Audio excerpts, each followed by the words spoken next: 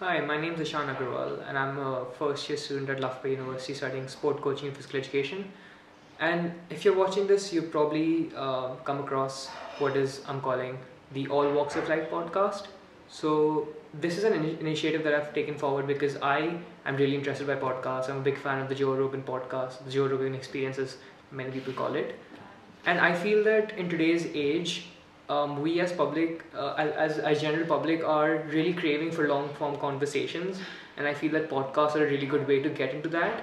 Because I feel that if you read any newspaper publication, say because I live in India, let's say the Times of India or any newspaper publications along those lines, they generally just give you a tidbit, and it generally has some kind of agenda behind it. And I feel that if we are talking in a long form podcast format, and we can really get into deep roots of these subjects, which I feel is important to me at least, so I can interview people I'm interested in and just delve into topics that are we are facing in this modern world today. So, without further ado, today's guest on the podcast, and the first one that is Ganesan Ramanathan. So, he's a colleague of mine. I'd worked with him at Sportseed Pro.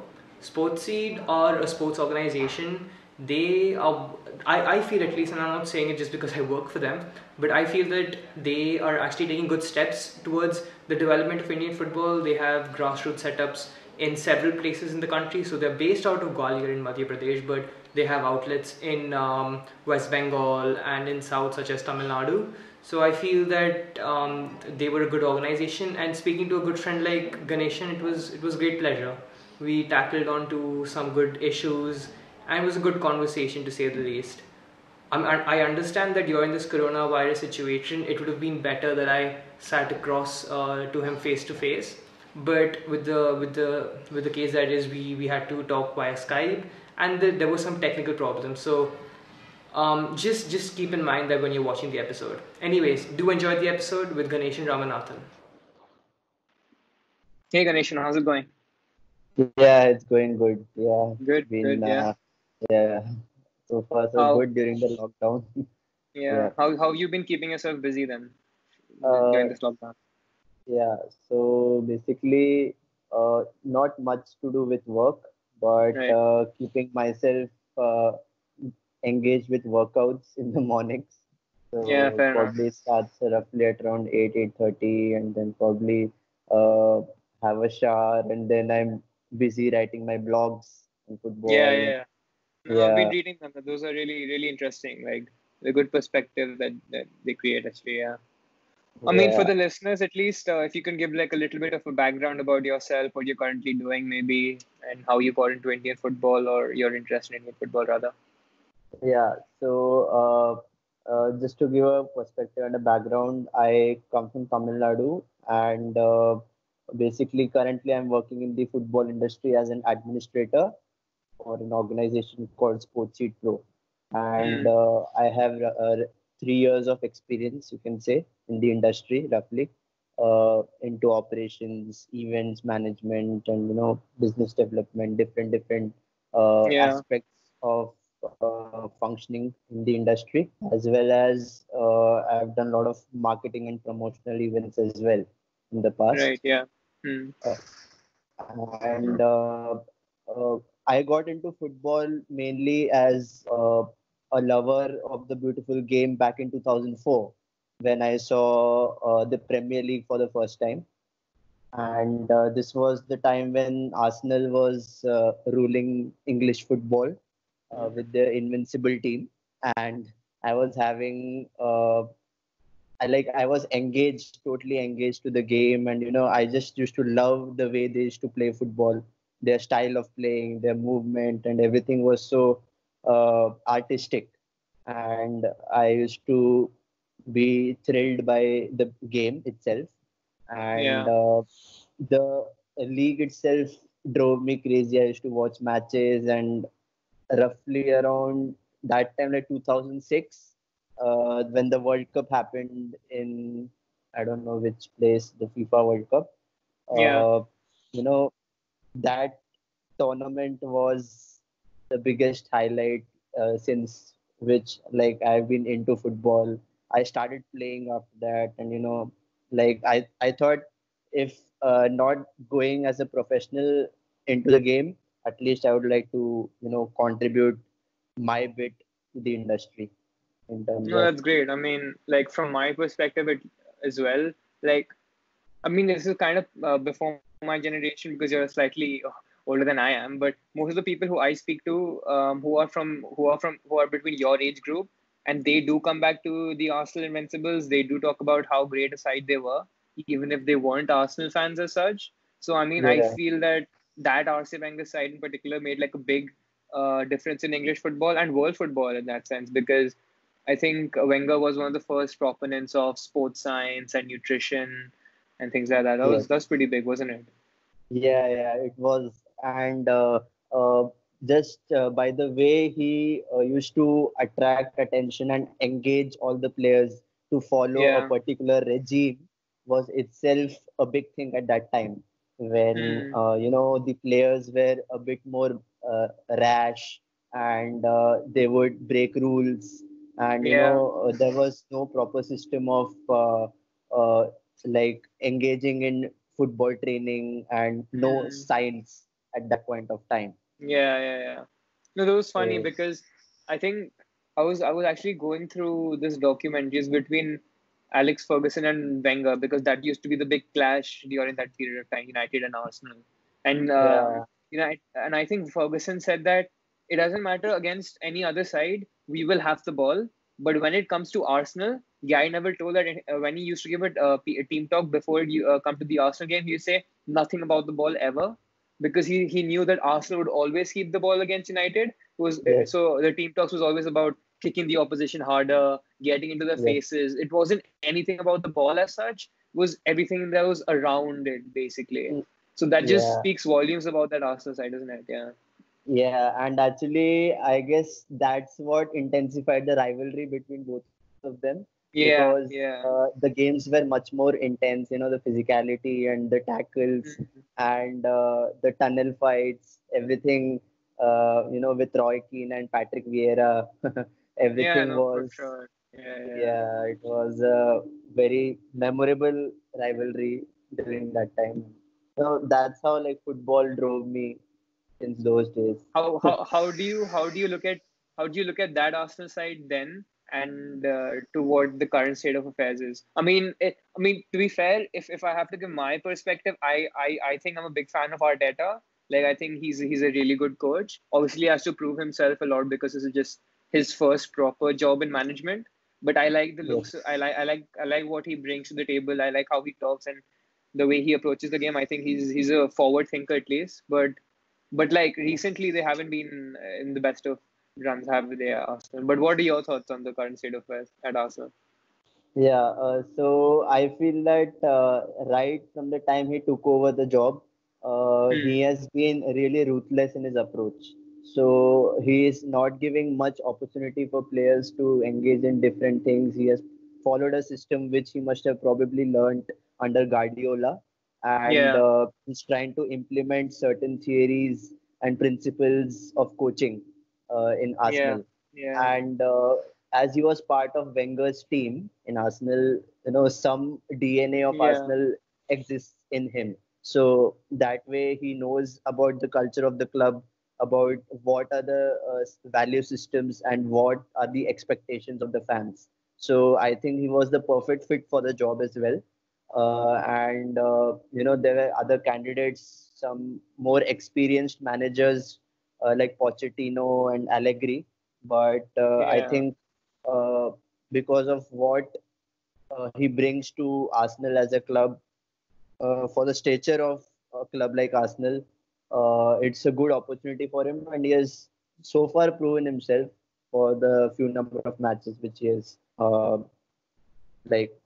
conducted or like handled. No, I mean, I'm pretty impressed by that signing by Arsenal. To be fair, on my side at least, I feel that like if you look at what Pep felt about him, like I think I read this somewhere. I think in Pep's biography, actually, Pep Confidencial, he wrote about that when he was managing Barcelona, and he used to come up against any English side as such. He used to call Arteta on the phone because he felt that even though Arteta was just a player, he wasn't any other manager. He was just a player who used to play for Arsenal. and he wasn't even Yeah. first team for Arsenal. But he regarded him so highly because he was a part of the Barca setup as well. So he used to get his inputs on what Arteta felt of that opposition side, and since then he's Yeah. like kept him in such high regard. And I think he was next in door for the City job as well, and that's why City were like so furious when Arsenal basically got in behind and got him, because Pep was pretty. Pep is Pep.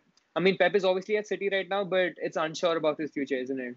So yeah, Yeah, no, for managers like Pep, it is always an opportunity knocks at their door. With the yeah, experience yeah, that he has, so yeah. he was sure to get a job anywhere in Europe in one of the biggest clubs. But with Arteta, even though he's new into management, the way he approaches the game itself is amazing, and like even now he's conducting virtual sessions with Yeah. his players.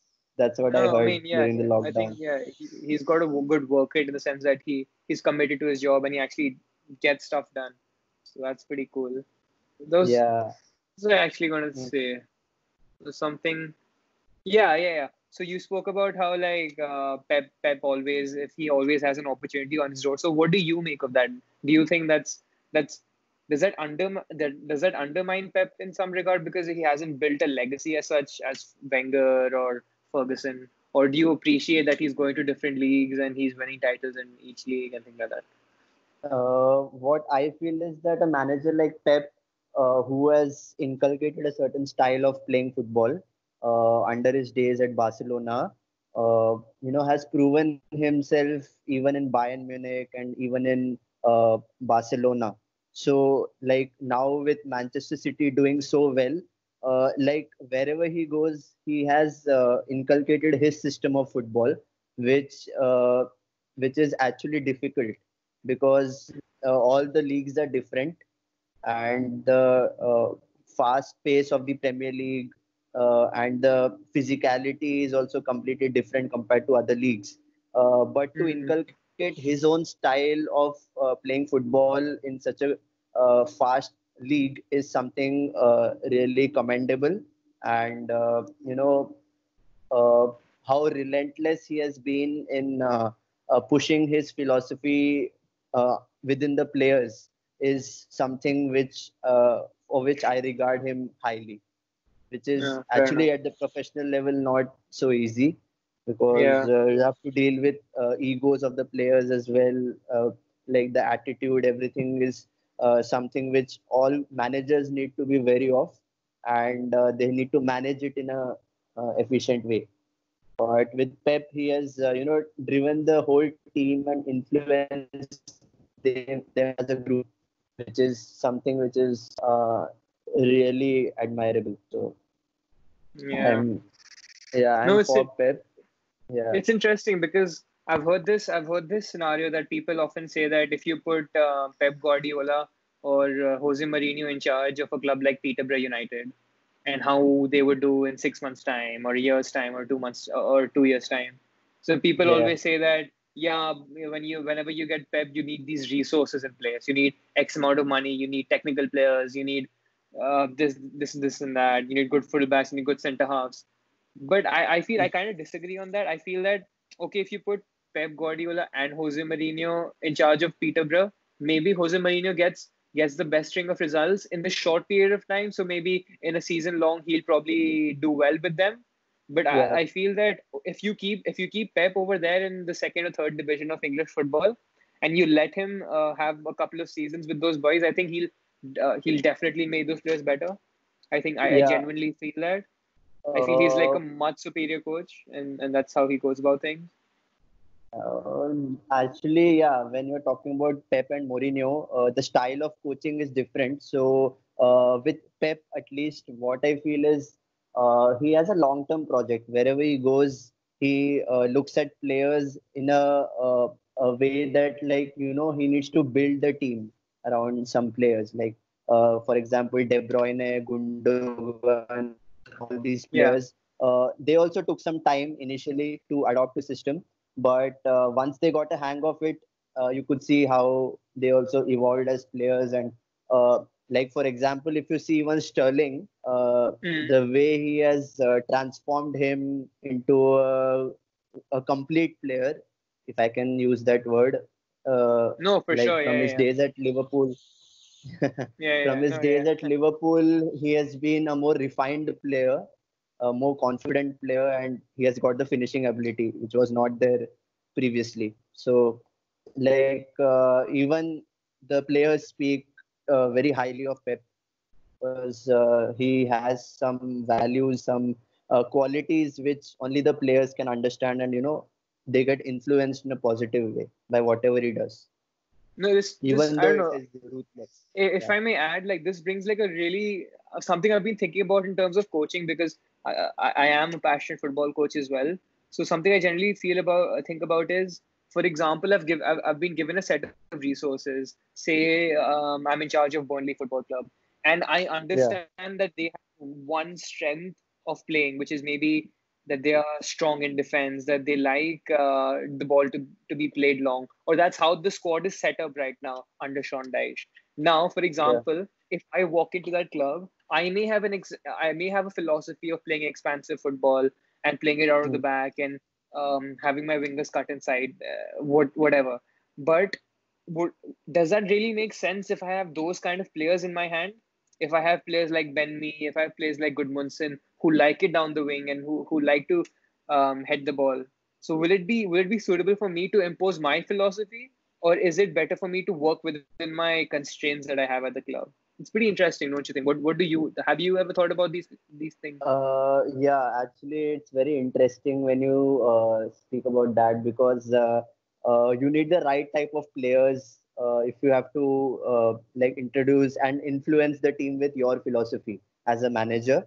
So what I feel is with the resources which you have, you can do the least possible thing, which is to make them better players and win matches, win football matches.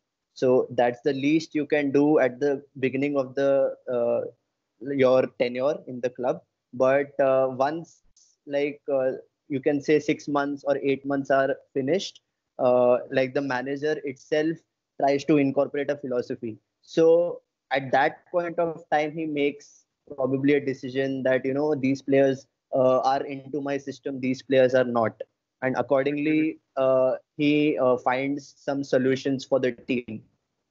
Yeah. And after that, obviously the transfer market starts, and whatever players he wants to offload, he will obviously try to offload during the window. So it's all Yeah. depending upon the situation and what type of resources you have with you. So all those things do matter for a manager.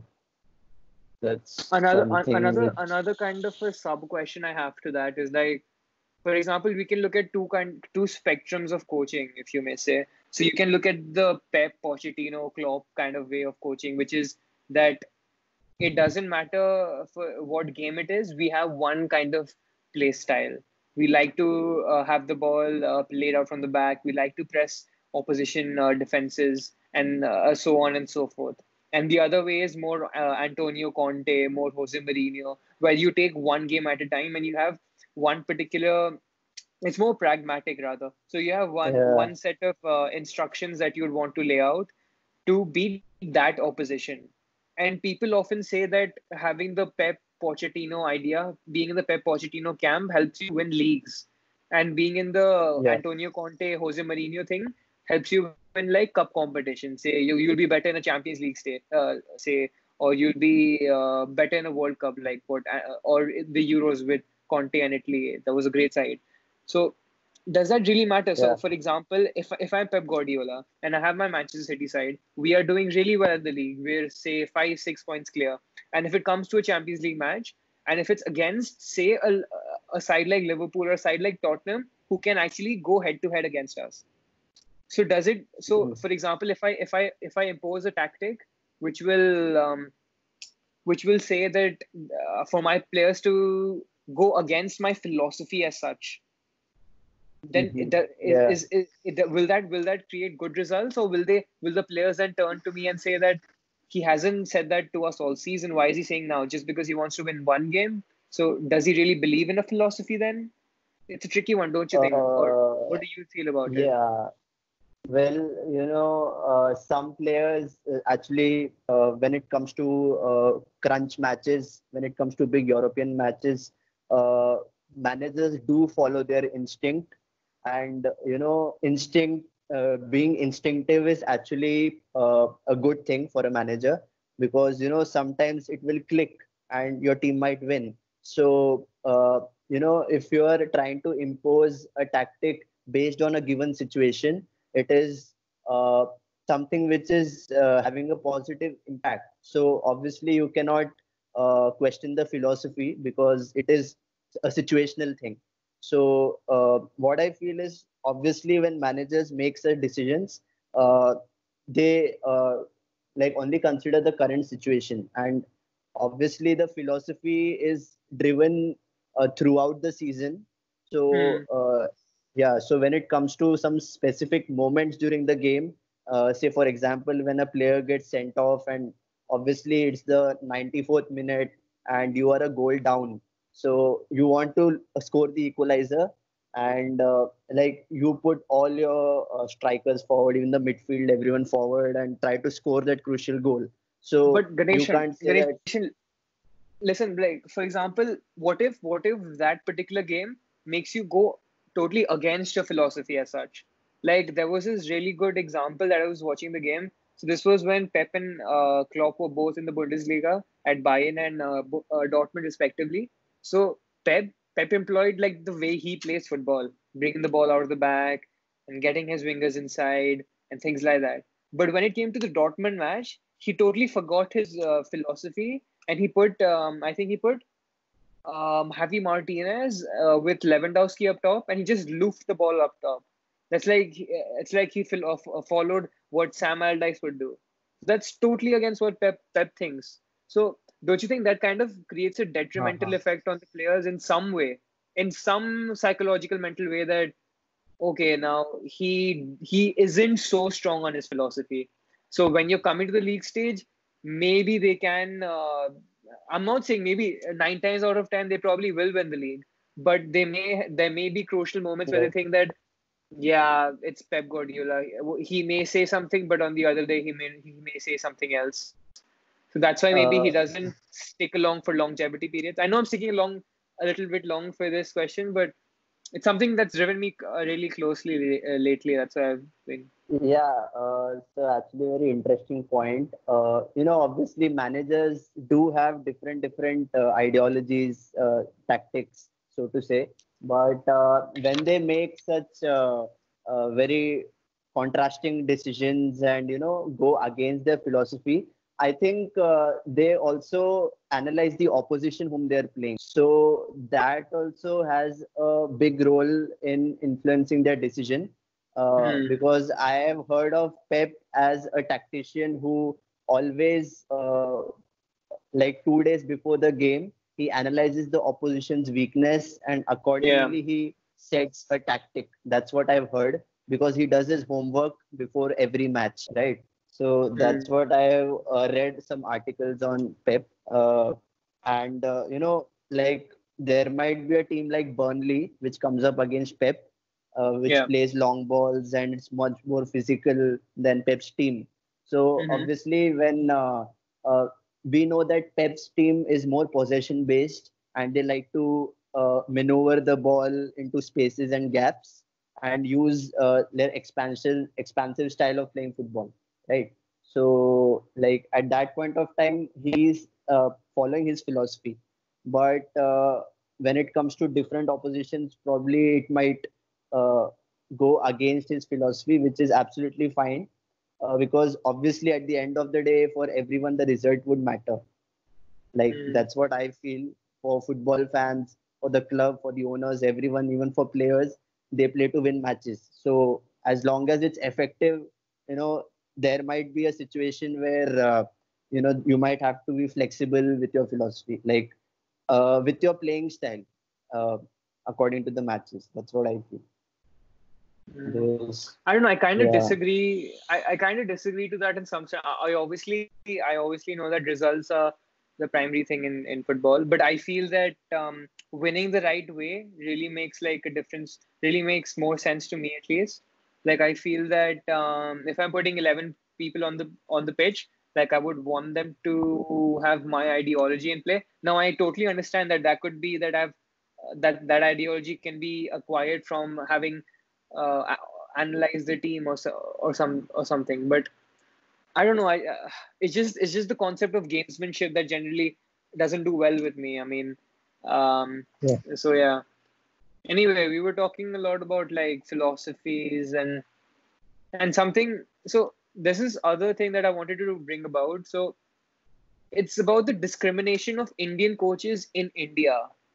It's about Yeah. the discrimination of Indian head coaches as such in India, which is totally bizarre. And I don't think any other domestic league would ever have that their own domestic coaches are being discriminated against. So this is to point out that I think this is still the case. I'm not entirely sure though that in the ISL that all the ISL teams do not have an Indian head coach, or is there one who has or let's say the majority of Like them don't have an Indian head coach. majority of the teams in ISL only have a Spanish coach, and that too Exactly. specifically from Spain. They don't Yeah, even yeah, like I think except Chennai FC who hired Owen Coyle, yeah. none of the teams have English coach. And I think Shatori is also not Spanish. I think he's from some other. I think he's Dutch.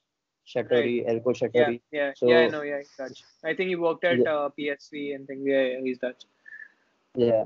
So No, but that's bizarre, don't you think? Like all like we as Indians aren't getting opportunities at the highest level. So you talk, so people often talk about that the players aren't getting opportunities because they aren't playing with enough foreign players. I think you've made this point often in your blogs and in person as well.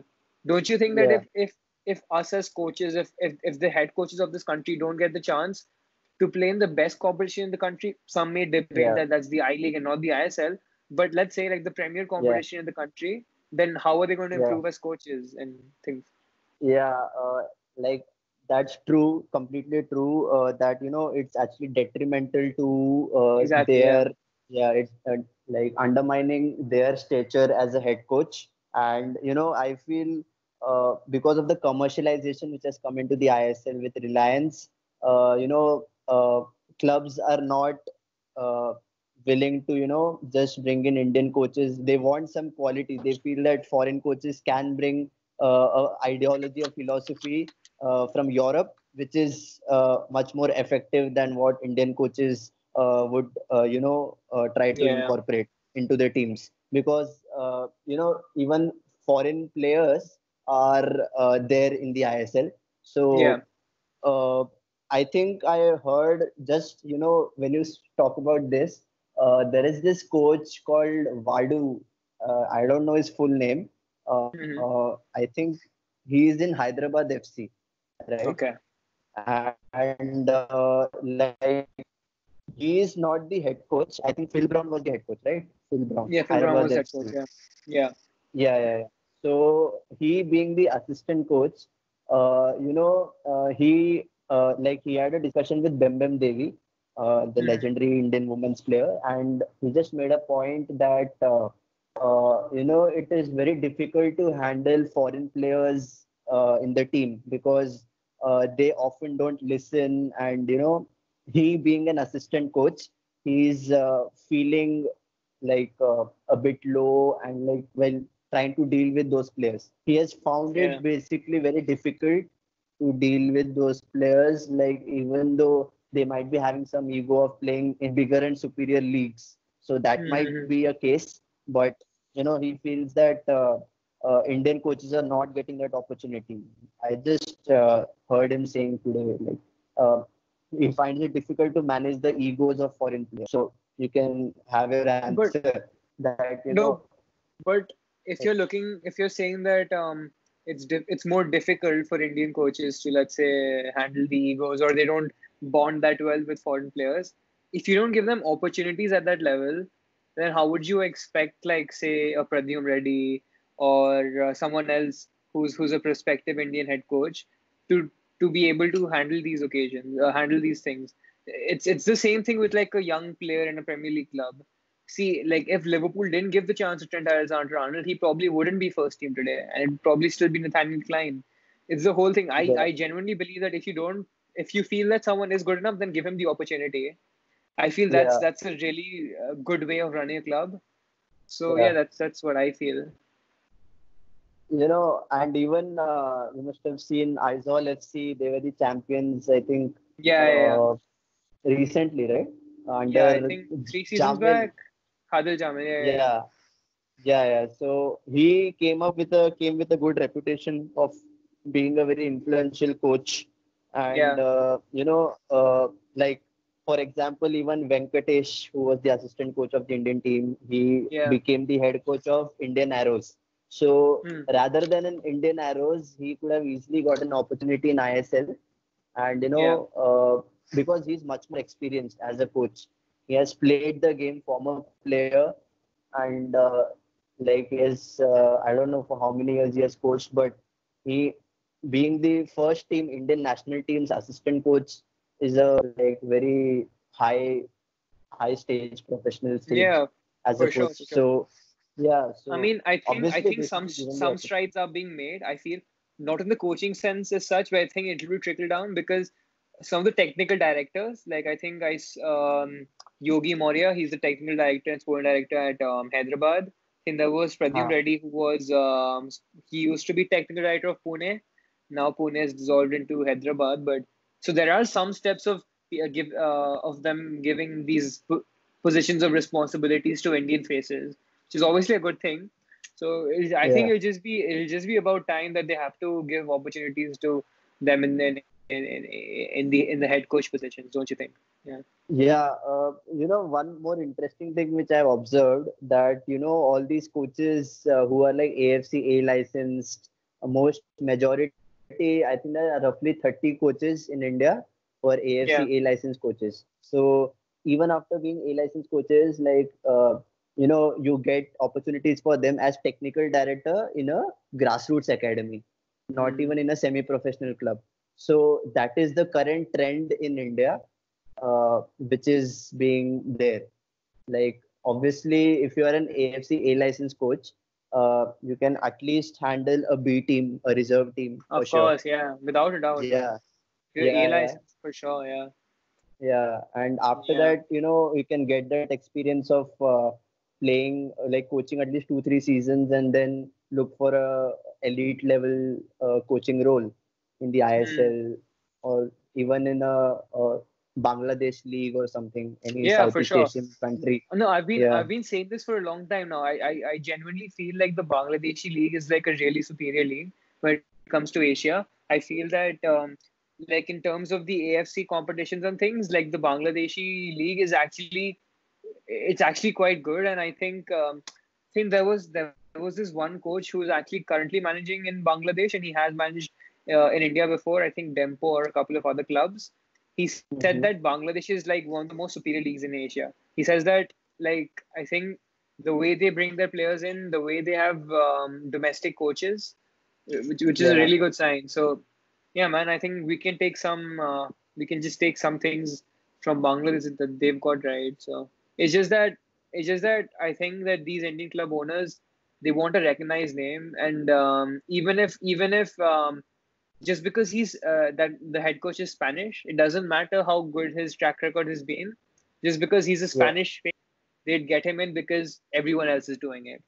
It's yeah, it gives me parallels to when Antonio Conte brought his 3-4-3 to the Premier League and everyone started to adopt the 3-4-3. Even Arsene yeah, Wenger, who never changed from a back four went to a 3-4-3. So you yeah, can see it is based on patterns, but Indian football just drives me crazy, man. Mohan Bagan, they changed their whole now they've gone in with Atletico Amar Tomar Kolkata, and they've become yeah, one unity. But yeah, just because East Bengal were doing something with a more Spanish background, they changed their whole setup to Spanish. So they brought a Spanish head coach in. They brought Spanish players in, which treated them well. yeah. Not to say, but yeah, Mhm. it's just what happens, isn't it? Yeah, and even when Indian coaches are not getting the opportunity as being head coaches, what about the Indian players then? Yeah, Yeah, obviously, with now I think this rule of foreign players is changing, I guess, with the 3+1 rule, Yeah. which yeah. So I think it is yet to be, or is it like already established? That rule, is it legalized? I don't know. I think it's in the process of being I think legalized it's probably in the for foreign process. Yeah. players. Yeah, yeah. So I think obviously Indian players do learn a lot from the foreign players and their playing style and their commitment towards the game. But it's just that they'll get some contract in ISL, and all the players, at least the professional players, are running towards ISL. So Hmm. because of the commercial aspect, obviously, but uh, to improve their quality and to get much more game time. That way I League is good for a player. If you talk about like game time and get some more quality time, like to improve himself. I think that is the comparison which I can make in Don't you India. think that will, don't you think that will create a big divide though, because of the no relegation and promotion system that's in place? That Uh, say that there's a young player, he goes into an yeah. I League club, performs well, but he will eventually be picked off by an ISL club just because of the amount of money that they have. It'll be Uh, something very similar to what the Premier League have, say with the Big Six and the rest of the league, or the Big Six, or even the Premier League with the rest of the other leagues, because teams who finish 17th or 18th get more money than what teams who finish second in the Bundesliga get, or who finish second in the French league get. Don't you think there'll be a big divide then, in that sense? yeah, in that sense, when because there is no promotion relegation for years, that system has not been incorporated Exactly. in India. So, Yeah. and obviously now that they are talking about having the system only in 2024. Yeah. So, like till then, AIFF has not strategically incorporated this plan, because I feel promotion relegation obviously gives a pathway for a player and for any Exactly. Yeah. team. Yeah, And again, a like club as such, a whole club can benefit. yeah, it's a complete structure. It's a hierarchy. How English football has like the Championship, League One. Yeah. It Yeah. has to Yeah. be there. Like we No, I all think know that. sorry to cut you off, but like I think that the English system is probably the best in the world in terms of how well supported they are in a whole pyramid structure in the whole 92 clubs that there are. So if we Yeah, have to compare ourselves to England, that's a long shot. But if we can even have two leagues that are functioning well, I think that'll be good steps to take. And then maybe we can build on the whole state league system and other systems around.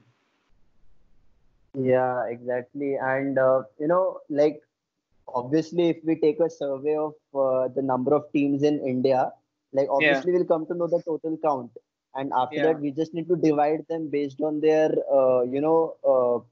situation as a club, their commercial Hmm. aspect, and who all can fit into that system, into that Yeah, hierarchy. yeah, for sure. So Yeah. obviously AIFF can take that call and approach clubs to ask them if they want to be part of this system in the elite level. Yeah. When 16 teams are playing in the lowest division, then another set of 16 teams, or even say 20 teams, depending upon the number of teams. Yeah. So it has to No, be structured basically. an interesting structure that I've read somewhere. I think is probably on a Twitter feed or something. Doesn't matter the source, but like the idea was really good. So the idea was that the Indian football's pyramid structure, structure can be similar to what Brazil have. So Brazil, because how big a country they are, with so many different states that they have different state or district leagues, and then that builds up to the Serie A. I think that's what they called the Premier Division in Brazil, and then the second Hmm. division and things like that. So we can have Hmm. maybe a Punjab league and a Rajasthan league and things like that, which are actually competitive.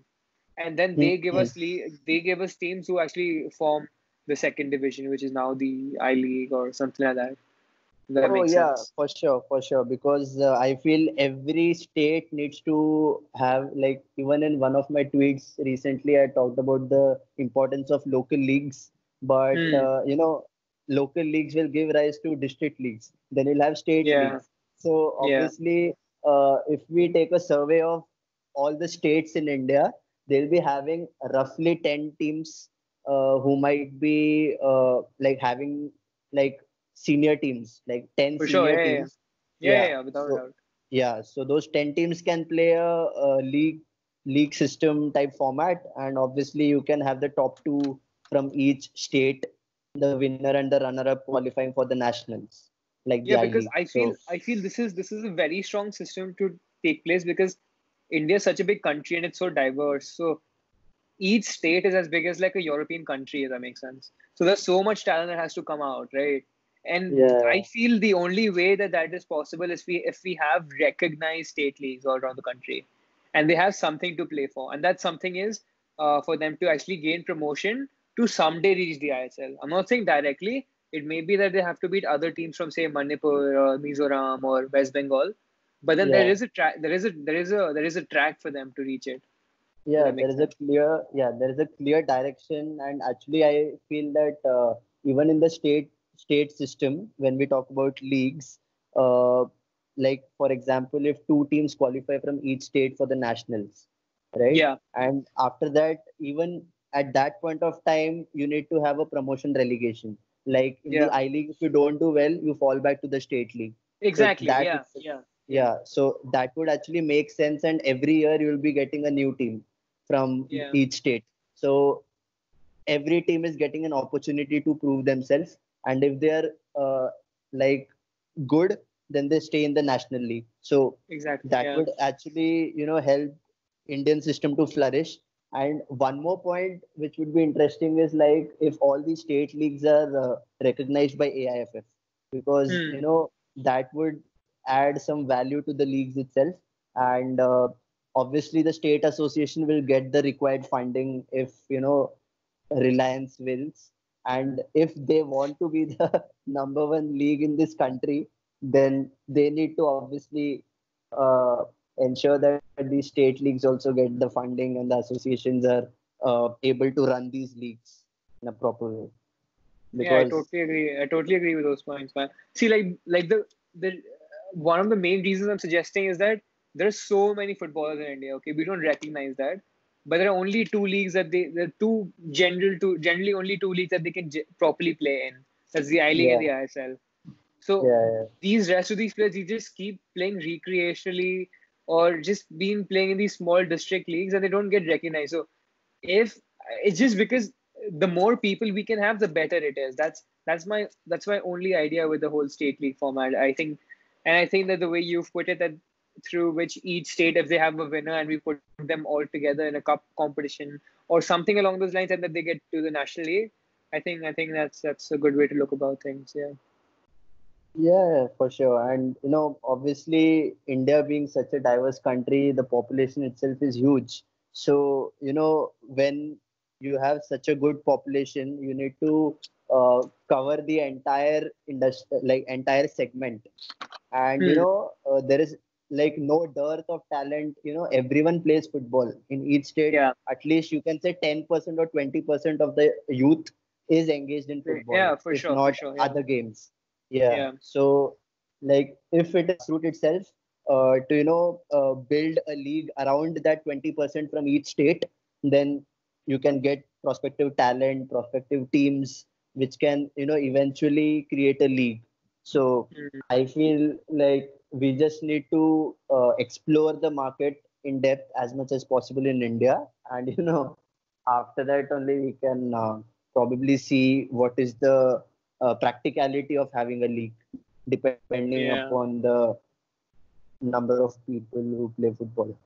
So it is very interesting actually when we talk about Yeah. football, and yeah, long-term project actually. I feel with the way things are going at the Yeah. moment. That's the whole thing about how I mean, I'm forgetting his name now. Oh my God, it's on like the AIFF president, Praful Patel. Yeah, Praful Patel. So, like, yeah. First of all, Yeah. I would want to get your thoughts on Praful Patel. Like, what do you make of him? What do you make of Praful Patel? So like I have not done much research on what he has executed in AIFF, in Indian football as a president, but I've heard that he was under heavy scrutiny when they were there was an investigation, right, against Yeah, AIFF regarding yeah. some financial case or something. There was some fraudulent activity No, I have for really which strong Praful opinions, Patel so was. that's different. But yeah. No, I've heard Yeah, something very similar along those lines. yeah, and I think Yeah, that time he was actually uh, he played an instrumental role in AIFF signing that agreement with Reliance in yeah. 2010. You know, yeah, like I don't know how much power he has in AIFF, because I have seen that most of the operational decisions are taken by the secretary, if I'm not wrong, Hmm. Kushal Hmm. Das. And Praful Patel, like he might just be approving of things, and as long as the league system is systematic, he might just be approving. But the actual crux of the decision and the discussion and Coming the from Neeta impact. Mani's house. Yeah, sorry. Coming from Neeta Mani's house. No, Yeah, that's what facts are right now. That's the world we live in India right now, and how it's operating.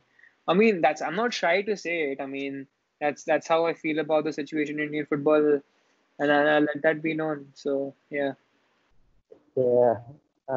Like I don't know. Like I think his tenure. There is a tenure as well for being the president, and Baichung Bhutia was strongly in favor of becoming the next president. I heard for AIFF. I, I, So I, I'm not really sure what he would bring because I haven't read up a lot about him. Obviously, as a player, I do know about him, but not really think as an administrator. So that'd be interesting because at least he'll be coming from a football background, yeah, which is different. We've had enough of these political people running the sport, so that'd be a good change at least. That's it. yeah, and like, don't you think that would be conflicting with what role he has to play with BBFS, because he's already running a Yeah, technical yeah. training system in India. Yeah, I So didn't actually if think about that. Yeah. yeah, actually, uh, there might be a conflict of interest with that if he's the president, and you know, I don't know how BBFS will be operating after that. What will be happening to them as an entity? Don't know, but Mm. also I think Indian football at the moment they hired Isak Doru, right, the technical Oh yeah, director. He's the technical director right now, and I Yeah. think they got this English guy as well. I think he works. I think he's CEO of ISL or something. He used to work for Sunderland. I know this because I saw the Sunderland Till I Die for season 1 documentary, and he was I think chairman or CEO, one of them. I think CEO, probably CEO of Sunderland. So yeah, I think he's working with ISL right now. I'm not sure. So, Uh, yeah, some English guy. yeah, I think you know there might be some thought process behind bringing these names to India. Like I'm talking about the technical people like Isaac Doru and this Igor Stimac, because like these were unheard names. Obviously, they have good experience running national teams, like organizing national teams at the highest level. So there might be a thought process, and I don't know who decides, but do you think he has proven himself better in comparison to Constantine, or I don't know? I See, like initially, I wasn't the biggest propagator of Stimag, Stimach. I think that's how you pronounce his name. I think you've heard this as well. I think I was having this debate with one of the employees at Sportseed. So he was very, I wouldn't say pro Constantine, but he was like that. It's very easy to jump on his to jump in the anti Constantine bus. But I felt that he wasn't bringing us anywhere in terms of playing progressive football. We may have had some good performances in the Asia Cup under Constantine, but I didn't think it was progressive enough for the nation. That's what my thing was with him. When it came to the next appointment, I really wanted I really wanted this guy who was at Bengaluru. What was his name? This Spanish guy. He went off to China then, and he was. I think he's the next head coach of Hyderabad now. I'm really forgetting his name. He used to assistant coach at FC Barcelona. Dude, man, I'm forgetting his name. But he had a really good style of play, and he understood the Indian market really well, and that was one of the reasons I wanted him. But other than that, Stimac is I a think good it signing. is He's an okay signing. Carlos Quadrat. Is it? No. Dude, I'm forgetting, man. We'll look it up later on, probably put it in the Yeah. show notes. But he was the one I wanted. I'm pretty sure if there are listeners, they probably have understood who I'm talking about. But that was the guy I wanted. Talking about Isak Dodu, like I think that's a really good appointment as technical director because he was, I think, sporting slash technical director at Yokohama F Marinos, which is I think a sister club of Manchester City. And I Huh. think Manchester City, whatever controversy there may be, and I'm a Liverpool fan myself, I think they, in terms of Yeah. revolutionizing football ownership, I think they are one of the best run clubs in the sense that of multi ownership. And I think Isak Yeah. Drew did a good job at Yokohama F Marinos, so I think that's a good appointment. And Stimac, I think, is a good appointment. I think we could have done better, but he's all right in my Uh, eyes. yeah. At least he has changed. The way we are playing. At least I feel it's much more That's that's progressive, that's the most and that's the most important thing, at least for me. yeah. And in terms of the playing style, also, I think he has brought in a better structure because I think Yeah. under Constantine, I think we are playing 4-4-3-3 under Constantine. Is it or We went is to a it? 4-4. We went to a 4-4-2 in the Asia Cup. I know, and everything was long ball. But Yeah. that's the stretch of my Constantine era. Yeah. Yeah. We were playing So long ball with Chetri and this other JJ. guy up top. Yeah, yeah. Come on, man. Yeah, So I think, under this guy, Igor Stimac, we have been playing much of a 4-3-3 when it comes to, playing Udanta and Ashik on the left and right, respectively. yeah. Uh, and obviously, you have Chetri or Mandeep Singh. Nowadays, Chetri plays much more like a false nine nowadays. When Mandeep is around, he like plays like a false nine, and it always keeps fluctuating. So he has brought in a system, I think, which is good, and it is helping players to get used to a different style of playing and adapt and learn. And I think players are finding it much more suitable, this style of playing under him, because of Yeah. what he. So No, I've liked the stuff I've watched of Stemak actually. I think he's done really well. He's brought young players through good kind of philosophy he's trying to implement. However tough that might be, because we can obviously understand that if we've been used to playing one kind of way, because I myself, like, I've gone to coaching sessions, I've done some coaching badges, and what they say is that just put it down wide and get it in the box. So if that's been like the attitude in Indian football, it's obviously going to be hard for these players who've been playing this way to move to a more progressive Spanish type of playing, if that makes sense. yeah, I think because nowadays the game has revolutionized so much that everything what happens is with the ball. Yeah. Like obviously you need to explore spaces and you need to cover gaps as well when you don't have the Hmm. ball. But as a team, you need to make sure that you have possession and that possession Yeah. is purposeful at the same time. That's what I Yeah. strongly believe. If you don't have a purpose when you have possession, like at least to make vertical passes, then there is no point playing sideways and backwards. I think that's an Arsene Wenger quote, isn't it? That possession without Purpose. penetration is pointless or something like that. I'm probably messing up the quote, but that's basically the crux of possession. That it's all well and good to have the ball, but if you aren't doing anything with the ball, then it doesn't matter. Yeah, actually, like that also I think requires a lot of practice as a team Of course, together yeah, in the yeah, sessions. yeah. Of course, man, yeah. you don't understand the wavelength of players also has to match. So Yeah, like yeah, yeah. I think, if you see people like De Bruyne, how he has an understanding with Aguero, like Mm. at least in terms of the movement, what he makes, and De Bruyne can anticipate that and, hit a first time cross.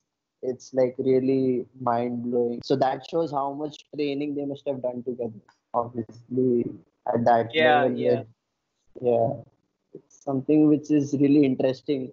And at the same time, you need to see it like as a very expansive end-to-end game, because nowadays, Premier League and how fast the game is, you need to be it is completely end-to-end. So Yeah. yeah, so like we just need to uh, as football lovers be entertained by what we see, and Yeah.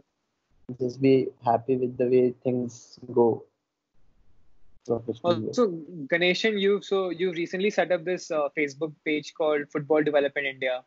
So just Yeah. let our viewers know what they can expect out of that, and what your main idea is with having that kind of a Facebook page. Yeah, so like my basic objective was to basically give a platform to administrators who actually are involved at the grassroots, because in India, the coaches might be completely inclined towards coaching and the technical aspect of the game, but Hmm. we being into the management, we need to ensure that the players and all the aspiring budding players, like they are getting the opportunity at a higher level. Hmm. So Yeah. like if there is no pathway, if there is no system of development, then there is no point just running grassroots academies. So like we as administrators need to come together and identify the key issues which are actually like detrimental or hindering the growth of players. And if we come together, we can like obviously discuss the issues, express our thoughts, so that whatever is going wrong, we rectify them, and at the same time we identify feasible solutions for football in No, India. I think that's a really good initiative actually, and I feel more and more people that can get involved with the page. That'll be great because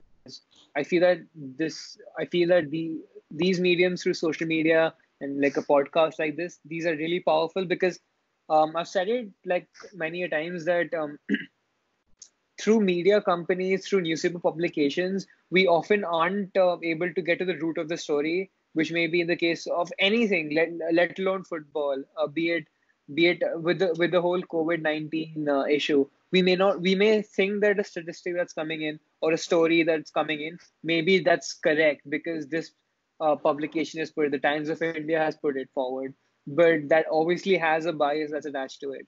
So I feel that until and unless there isn't human contact, so these kind of things which are unfiltered, which are unbiased, obviously everything has some sort of bias in it, but at least that isn't monitored in a corporate sense, will always be more traditional, it'll be more free, and then people can make their own opinions on that. I feel that's a major shift in media in modern day at least. Yeah, actually, I have seen a lot of like media portals and channels which actually gives an opportunity for people to give their opinions, which is like Yeah. really important. And if you don't voice out your opinions about key issues which are hindering the progress of your club or your country, then there is no point, and we'll just be like.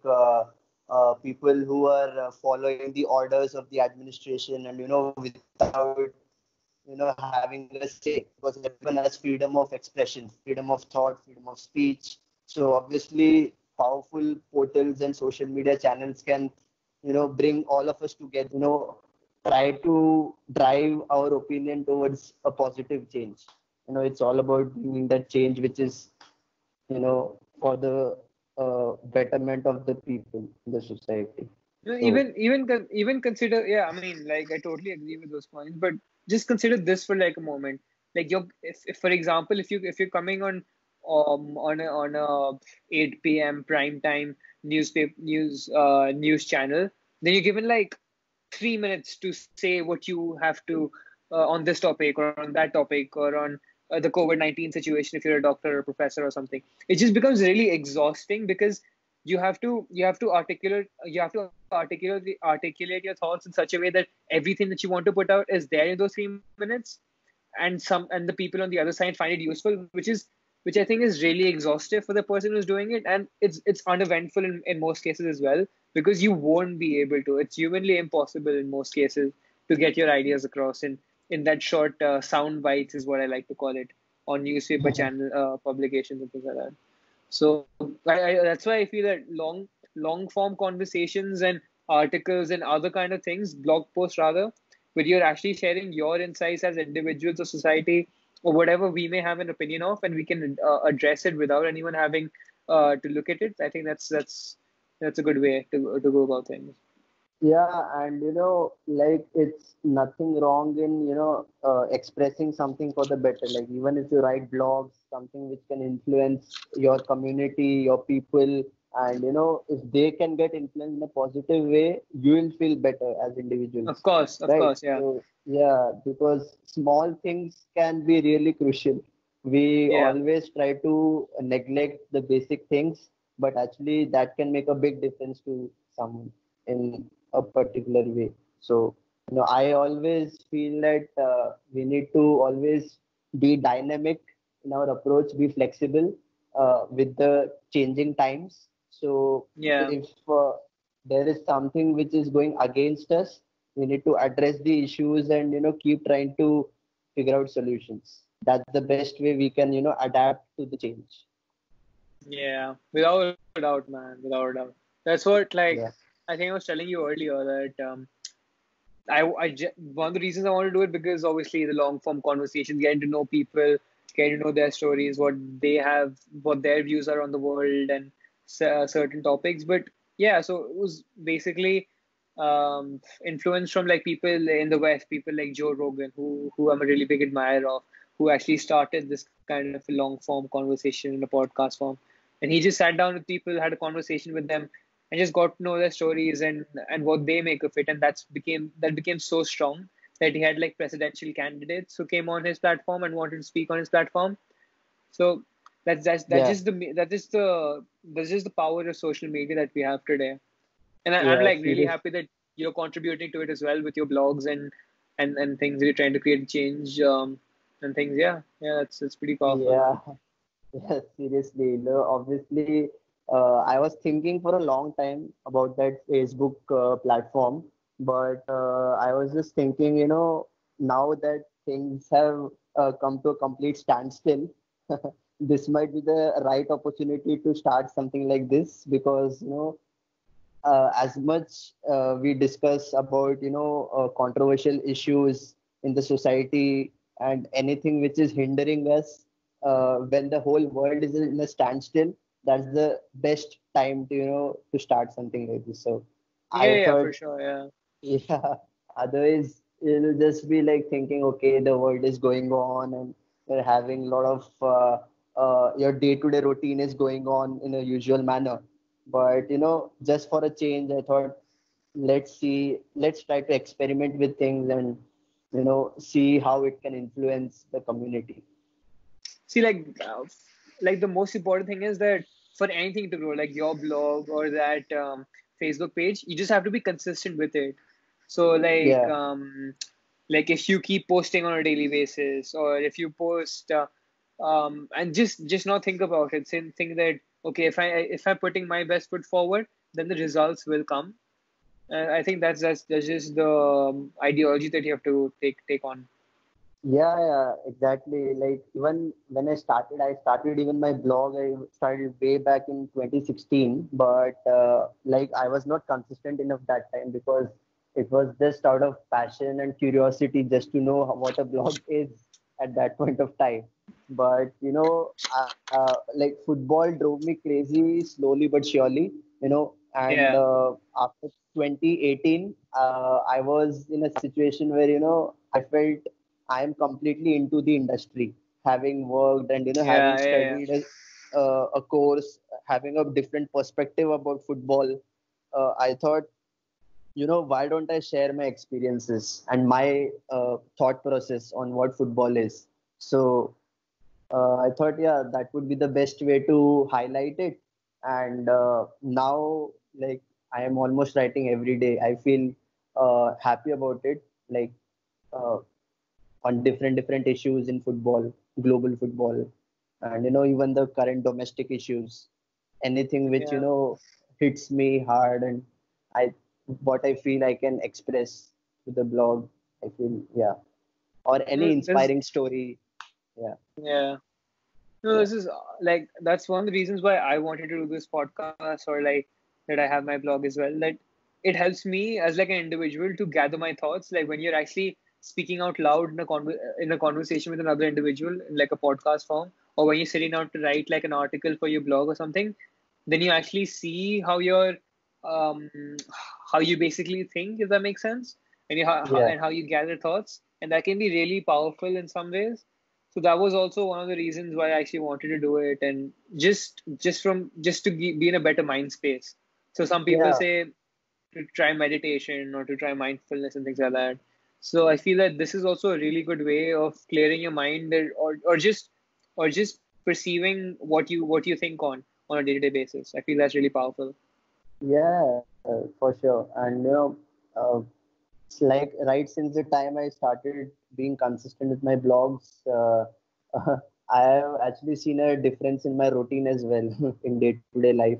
My thought process, the way I like treat life even during this lockdown.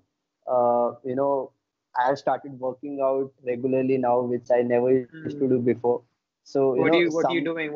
Are you focusing on something, just or just generally getting something uh, done? so like it's just a Any basic protein shakes? workout. Nothing.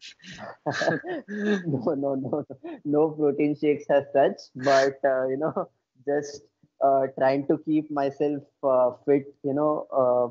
I'm trying to get some sessions through some people who are already working out intensely in gyms.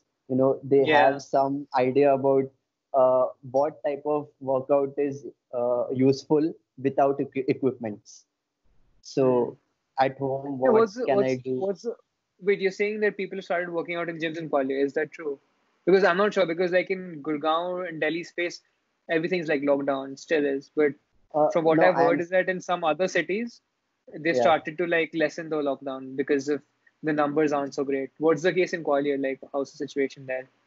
Yeah, the situation over here, like the shops, the grocery shops and everything are open at the moment, like Okay. for a Yeah. few hours in the morning, and also the medical shops. But all the other shops are closed.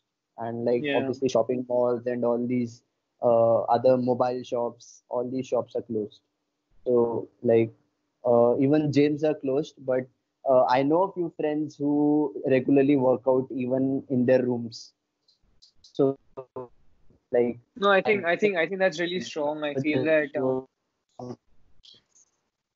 I feel that like building your immune system is like the only way until we have a vaccine to tackle this issue. I think if you it's in my, like one of the things I believe in is better to be safe than sorry. So the most we can do is, obviously it's good to have a mask when you go out, but it's even better if you have an immune system that's working out every day, that's eating well, that's Yeah, getting enough sleep in, that's it's in a good mental space and things like that. I think yeah. that's more important, if not as important as having a mask on when you go out. So yeah. Yes, exactly. Because it is, I don't know how the day looks outside because uh, it has been a long time since I Yeah. ventured outside, even for, Yeah. just having some fresh air. The maximum I go out and I go to the terrace and, Yeah. see the entire city and have some fresh air. That's it. Luckily, there are no drones in Gwalior. Otherwise, drones, like I think they have made drones compulsory in some of the cities in India. There are drones through which Okay. people have been spotted in their terraces, and Wow. Okay. yeah, uh, some fine or some penalty has been imposed. So that's what I heard. No, So man, they're pretty. From what I know, like especially like in my city in Gurgaon, they're pretty strict, man. If you're even going to if you're going out in your car, they will and a police officer spots you, he will generally get there and ask you a question that why have you left your house and things like that. And unless you don't have a valuable reason such as going to the grocery store or getting some medications or something, then they do take measures. They do let you go back home. So I mean, they are taking good steps, but yeah. What's your thought on the whole thing? That what do you think? Will Modi ji extend it, or do you think it's going to be all right uh, after the 3rd of May? well, like I was sure about the extension after 14th April, and Yeah, I am at least 95% sure that 3rd May, like the lockdown deadline, obviously looking at the current scenario in India, uh, yeah, things might be much more difficult and it might extend. So I feel like it will probably take at least till the end of June, at least minimum for mm, anything. Yeah, I don't yeah. think there is anything else which can be done. How about What do your you? side? My side, in what sense? Like in terms Like of education and things, yeah. yeah, yeah, and you are in UK now, right? So just Yeah, yeah. So, like, for those unaware, like, I'm a first year at Loughborough University studying sport coaching and physical education. So, like, and we were supposed to have our end of year exams, end of academic year exams in May. But the thing the universities come out, they haven't said anything as such, but then they're probably going to have it online. But then again, they are unsure because some of the other UK universities haven't have cancelled their examinations, and so have the A levels and GCSEs, which are the school levels, like the 10th and 11th, 12th standard exams. So it's still unsure. They haven't put a statement out, but I mean, I'm doing the coursework done. I'm doing whatever I can, but yeah, that's what it is in terms of the examinations. But I don't think I'll be able to go anytime sooner than September. Actually, I think September would probably be the earliest when I go, and that's the next semester. And even then, yeah, I'm not sure. I don't know how things will be. I don't know if if things will trickle, or because some people are saying is that the crazy thing about Corona is that for example, if it settles down and people start opening up again, that there might be a second wave again, and that will yeah, be much stronger, is what some people are yeah, saying. So, like, yeah. So I'm no scientist that I can probably predict anything, but so I just don't know. But like, I'd say right now that September will probably be when I'll probably go back. But let's see, man. I don't know. That's it, how it's. as long as it's uncertain, even the scientists are, I don't know, not able to find a vaccine or any Exactly. cure Yeah, for yeah, yeah. this. Yeah, so No, and I don't know. It's kind of unhealthy for us as a society to expect a vaccine right now because I don't know if you're aware that influenza. I think it took like 2 years yeah, for people to like develop a vaccine. So I'm not saying yeah, that we'll be in a house for 2 years or something, but it's just that sometimes people are just unaware of things and they say that where is the vaccine or whatever, and yeah, they expect those things. So yeah, but it's odd though. Like I mean, I spoke about the whole immune system thing. There are obviously many people know about this, but it's obviously affecting older people, but it's yeah, also affecting people who are actually fit, who are actually genuinely fit. So I was listening yeah, to the Joe Rogan podcast. I told you I'm a big fan of that, but so he had a guest on, and he was a dear friend of his, another comedian called Michael Yo. So he went for a comedy show. He was in New York for some time, and New York, one of the cities which is highest yeah, in terms of the COVID patients, and he actually caught it on that. This guy works out every day, every single day, religiously. 6 a.m. he's up, he's working out, and for mhm. him to have it, that's what scares some people because it's like if he can have it, then anybody can have it. If that makes sense. So yeah, Yeah, yeah, it's for sure. Like it's too unpredictable at the moment, and that's why like the amount of gloves and the protection, the yeah, sanitizers, yeah. all the basic things which we need to do, like we are just following. So As long as this continues, even the employment of people is under threat. Yeah, We that's don't what know the situation. Yeah. have you heard about this? I think it came out of the news. I think was it Times of India or something that IIT kids aren't getting like jobs. So forget the other people who had. And there were like top business school kids or top business school graduates who had like internships set, but then their companies Yeah. had to come back saying that we can't because it's just financially not viable for us anymore. So it's just taken a hit on many Yeah. scales. It's just so Yeah, seriously. All the industries, I think, except the esports, must be yeah. really down, except the esports industry, because that is something which, will keep going on until technology crashes. So I feel, Yeah, another thing I wanted to ask you was that what do you think? What will happen to the football season? Do you think that they will cancel the league? Do you think they will somehow finish it later on, or what do you think will happen? well, if you're talking about the Premier League, right? Yeah, the Premier League. I think the Dutch league has already come out and say that they've nullified the league as such that there won't be any winner or things this season. But the Premier League and other leagues have Yeah. still to come out and say, right? Yeah. Yeah, yeah. So I feel that the situation in UK, I saw that almost 18,000 casualties have already happened Yeah, during yeah, this pandemic, and the situation is only worsening each and every day. So looking at the current scenario, I'm sure the government will not allow any football activity at least till September if this situation continues. That's yeah. what I feel. So, like, I think they should just suspend the remainder of the season and award Liverpool the title. But Oh, I that's really great. Yeah, just man. for a change, I'm on your side, being a Liverpool fan.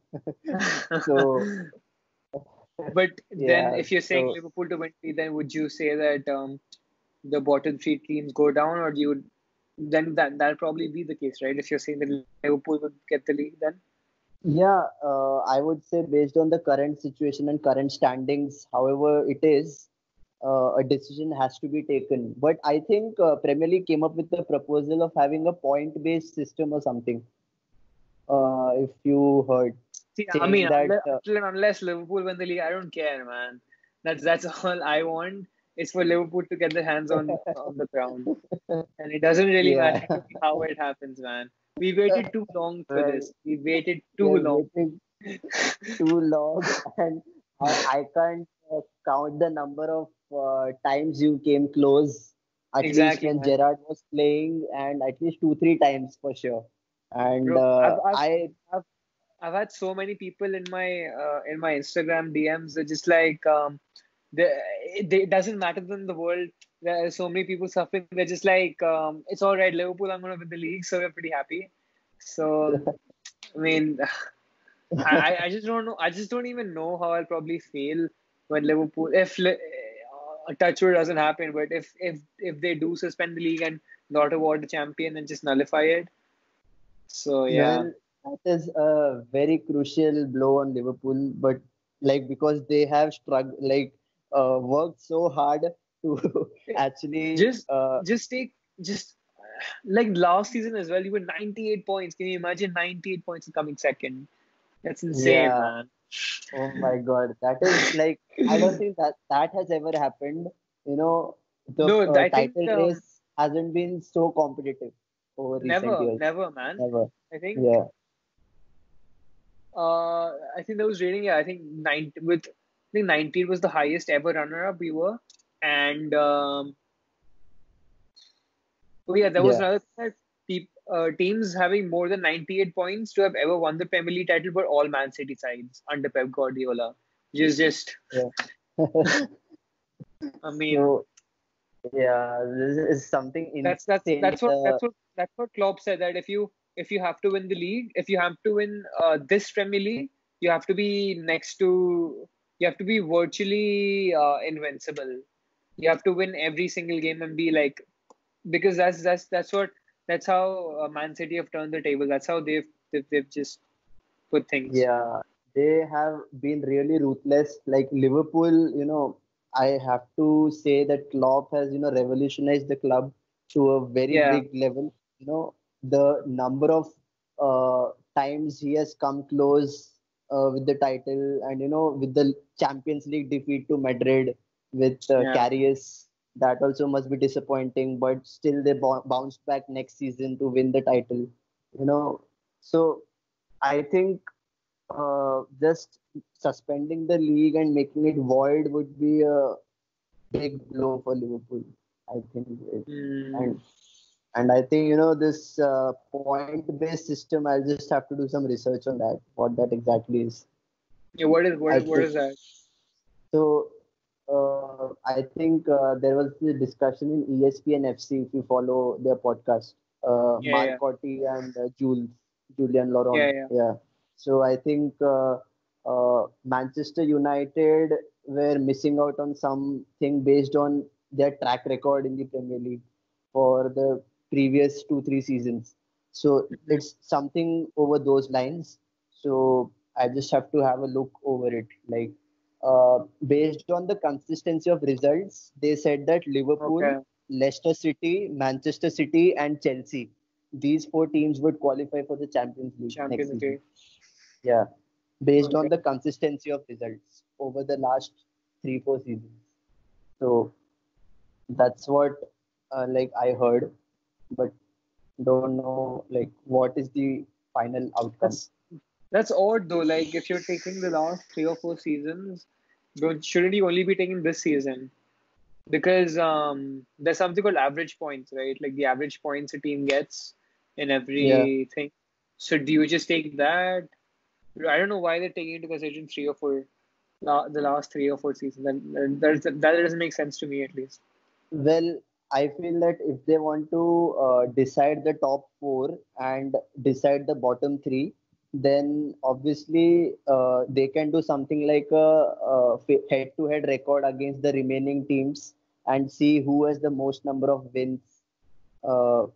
If you want to identify the top four, just take the top six first and then analyze their head-to-head against the remaining 14 teams, and then Mm. based on the number of wins calculate the wins and determine the top four. That can be one way. That's what I would suggest. And the same for the bottom three. If whoever has the worst record with the remaining 17 teams or 15 teams goes into the bottom three, depending upon the And number of wins or defeats. Yeah. So I don't know, man. If Liverpool do win the league as well, these United fans will probably be like, oh, whatever. I don't know. They'll probably come up with some excuse and say that we didn't deserve it or something, even if we've been so good all season long. So yeah, no, man. uh, I don't know. then I'm sure there might be United fans who like they would like Klopp's style. They would be admiring No, Liverpool I for know, what I they've know, I know. achieved this season. I know they Yeah. secretly want Klopp as their manager. Every team does, but like, come on, man. It's just cruel for Liverpool to not win. Touchwood, I Yeah, don't know. Yeah, it's just something which has, Premier League should have taken a decision long back actually, because looking at the situation, uh, I don't think football will resume at least till June. So I don't know. Champions League also is, I think, suspended, right? Champions League. yeah. I mean, I haven't heard a decision as such coming out of that, but that doesn't matter to me because we're knocked out. Yeah. Yeah. And I think they are actually investigating the Liverpool Atletico match because Oh, that happened on 11th of March, and the okay. lockdown started from 13th of March. So they are assuming that some 2,000 fans from Madrid came and affected, Oh uh, yeah, yeah, yeah. like brought the Oh yeah, virus. I heard that. I heard that. Yeah, Yeah, yeah, yeah. yeah. So 11th of March. Yeah. yes, yeah. So I think But, the lockdown started from 13th of March. So hmm. there might be some some effect because of that match. I don't know. Because I think that was the last competitive match in English football before the lockdown. No, yeah, After that that, was probably one of the last ones I recall watching. But yeah, not the most pleasant experience, but yeah. yeah. But it was a great match though. You see Yeah, I mean, Morata scoring. like I don't think Liverpool played too bad. I think we created our chances. It was just that at the end had some silly mistakes and yeah, I mean Yeah. we didn't create. It's not like we didn't create chances against Atletico. I think in the first leg, we struggled to create chances. I think we didn't create the most clear-cut chance. I think only one or two in the whole game. I think Atletico did a number on us that day. But the second game, Yeah. it's not like we didn't play well. I think we did play well. It's just that Yeah. the circumstances weren't in our hand. Yeah. They had so many chances, but I think Atletico just wanted the game to go to extra time. And Yeah. Simeone's teams, how he sets up his team in Exactly. Yeah. knockout matches. See, Yeah, that's the whole thing. So I think I was with my cousin brother when the Champions League draws were happening, and I said I would take any team. I would take Real. I would take Juventus. I'd take PSG. I'd take anybody, but not Atletico. I mean, it's obviously easy for me to say right now, having what's happened, but I genuinely knew that Liverpool could beat any side than a side that be set up well in a very pragmatic system.